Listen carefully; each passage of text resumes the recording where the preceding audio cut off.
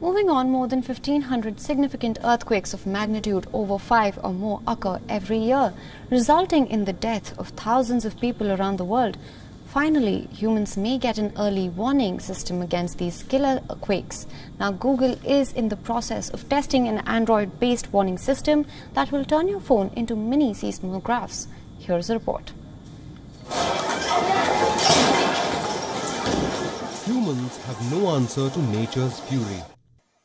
Thousands of people perish every year due to earthquakes. But now we may finally get a crucial early warning system. Google's Android phones will soon start detecting earthquakes around the world. These smartphones will provide crucial data that could eventually give billions of users precious seconds of warning to save their lives.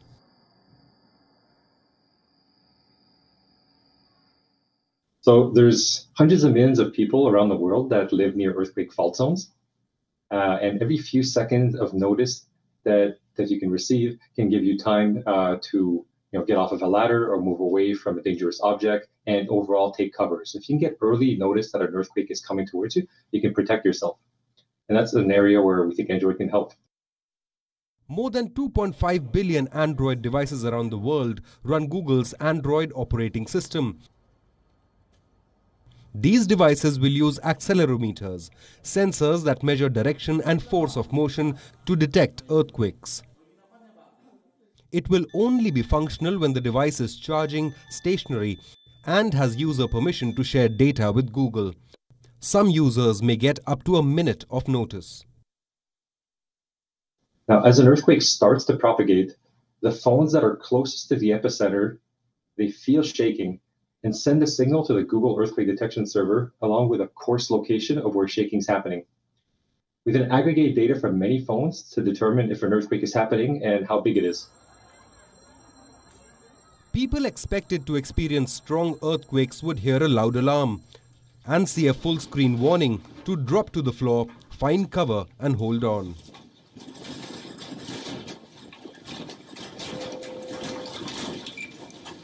Alerts will trigger for significant earthquakes of magnitude 4.5 or more.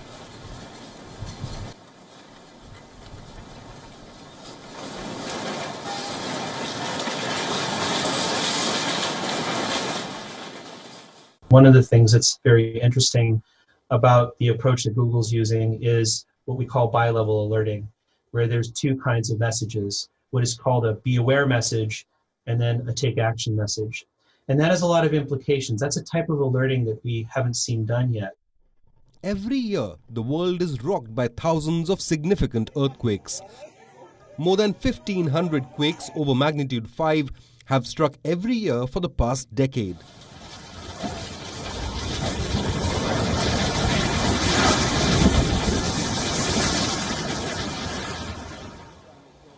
Since the turn of the century, the deadliest year has been 2004. Close to 300,000 people died, almost 230,000 of them perished in the aftermath of the Indian Ocean earthquake and tsunami.